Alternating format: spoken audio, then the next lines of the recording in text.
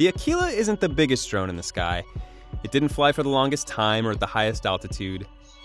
But its maiden voyage is still a milestone for internet access and for Facebook. The drone is part of Facebook's plan to connect remote parts of the world to the web. It isn't the only tech giant with those aspirations. Google has its own flying drones and high-flying altitude balloons. Both companies are serving themselves, of course, but they're also helping the world communicate.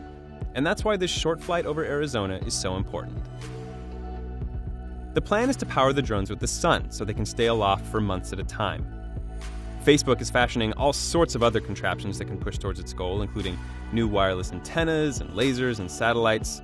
But Aquila itself is still unfinished, lacking the solar panels, batteries, and other equipment she will eventually carry into the skies.